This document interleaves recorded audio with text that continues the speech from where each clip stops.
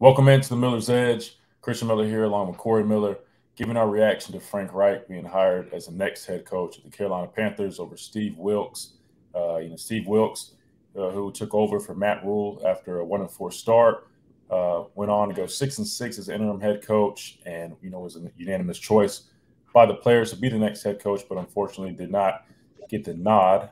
But did a number of great things. I just want to get your initial reactions on this. Yeah, being here in Columbia, of course, I'm on radio every week in Charlotte, breaking down the Panthers. So I'm very close to what happens and what goes on. I'm on WFNZ with Cal Bailey every week. So I follow the search. I followed everything that's been going on with Steve Wilks. I'm a little bit surprised because I thought he was the favorite. Everybody talked about, Sean Payton would be the next head coach with the Panthers. They would give up maybe a first round or 2 first-round picks to get Sean Payton in there as a head coach. But when that went through, I was like, it's Steve Wilks' job. I mean, Steve Wilks you're 6-6. I mean, they fired Matt Rule after a slow start. Steve Wilks, who's known as a defensive guy, defensive coordinator, who's had great success on that side of the ball. The defense continued to play well. But then this team went 6-6, 500, and it came down to the last game of the season on the road, playing Tom Brady in Tampa Bay. The winner would win the South, and the winner would go on to play in the playoffs. Well, Tampa won that game. So here's a guy that has taken your organization and made it respectable. He made it prominent. With the opportunity to win the South and in the playoffs. Now, that didn't happen, but they were right there. Normally, when you have a firing during the course of the year, the locker room falls apart. Everybody's got the suitcases packed. The players are thinking about where they're going to be next year. They're talking to other players around the league, trying, people lobbying and poaching. But this team stayed together, and that told me that Steve Wilks was a man of the people, man of the locker room. He kept them together. They got rid of Christian McCaffrey. They got rid of the number 2 wide receiver, made some changes. They played better offensively. Baker Mayfield was all over the place. Finally, Sam Darnold comes back, and he was pedestrian, right? But he did a phenomenal job. 6-6 with the team. When you get rid of C-Mac, you send him away. You send your number 2 receiver away. But they began to run the football. They played physical at the line of scrimmage. I would say the offensive line got better. So why wouldn't you? The players, you alluded to this, the players supported him. They spoke out for him. Listen, I have no qualms at all against Frank Reich. I love him as a man, a person, a man of God. He's pastored churches. He's a great Christian man. He's a great leader of men.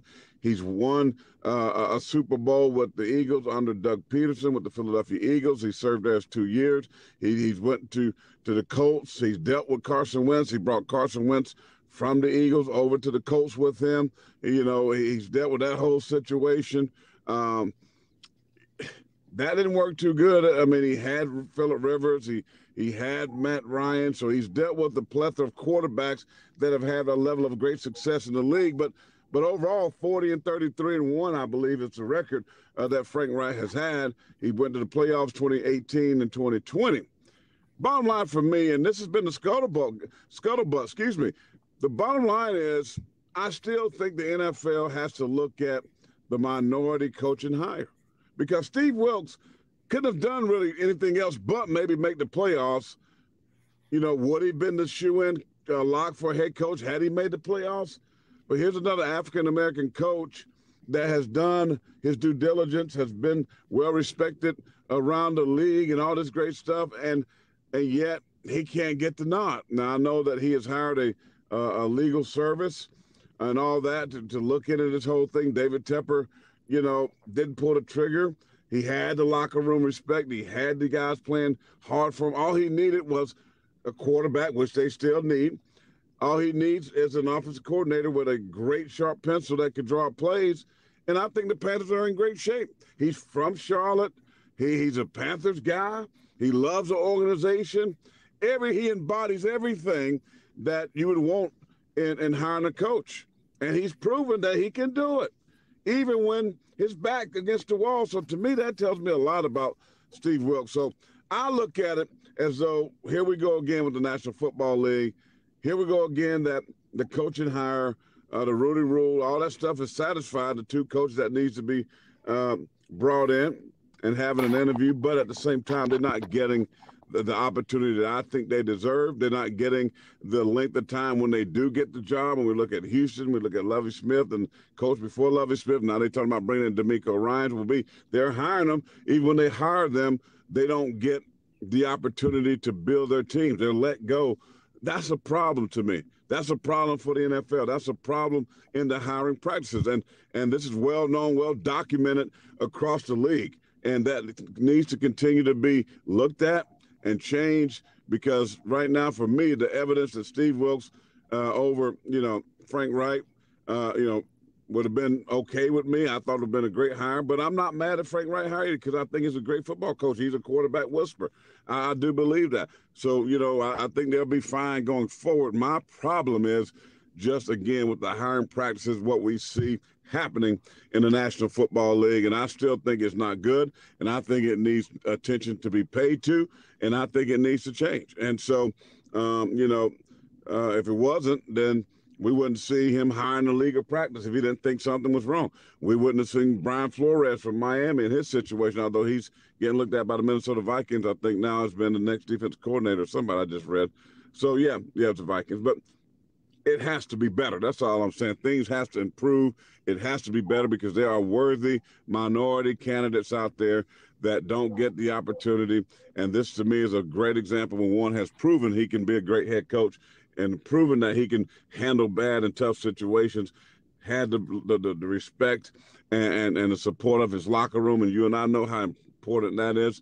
And he can lead these men. He's a great man, but he offered, as I close this, he offered a letter and stated his opinions and thoughts with scripture in it.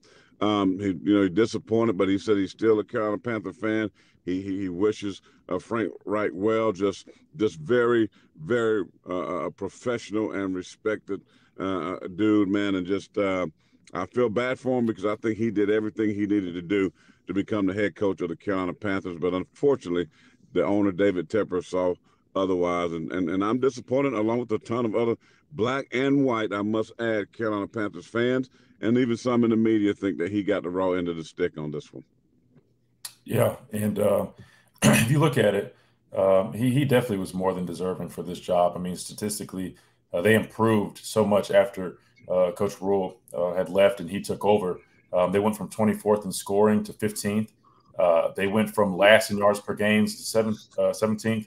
They went from 27th in rushing to 6th in rushing and set a single-game rushing record within the franchise. So if you want to talk about deserving, he definitely is deserving. And you said it, players want a guy that they respect and they want to play for. And that's what he was. He was a man of integrity and had all the respect from everybody in that locker room. And he's a Charlotte guy through and through. And I think it would have been great for him to get the job. It is disappointing, but I do look at the fact they said they wanted an experienced coach that also had an offensive mindset. It seems kind of like, Frank Reich was kind of more of that description. But I will say I don't doubt for a second that Steve Wilks will get another head coaching opportunity because he showed and proved to everyone that he's more than deserving and more than capable to lead a franchise to be successful. And I hope he does get that opportunity because, again, he's more than deserving. So I just wanted to offer some quick insights on this because there's a lot of strong reactions coming out of Charlotte and around the sports world after the news of Frank Reich being hired as that next head coach of the Carolina Panthers. But again, definitely hoping the best for Steve Wilks and knowing that he will land somewhere because he's definitely more than deserving. But just wanted to offer a quick reaction. You got anything else before we get out of here? No, I think it's going to be very interesting to see. He talked about Frank Reich did offer an interview. I just watched that, and he talked about the urgency of getting coordinators in, and because he wants his coordinators to be involved in the position coach hiring and all that good stuff. And it'll be a slow process from getting to know the players and reaching out to them. Of course, in the off season, guys all over the place, as that happens in the off season. But I'm pulling for Frank Reich. I'm pulling for the Panthers that they'll put this thing together. But again, we can have two things true. One, I do think it's a good hire. Two, I think that Steve Wilks definitely got the short end of the stick and was really deserving as a head coach as well. So I think both those things are true, and hopefully the NFL though will continue to pour into the hiring practices of the National Football League as it pertains to minorities. Well, appreciate you guys tuning in. Make sure you guys like, comment, subscribe.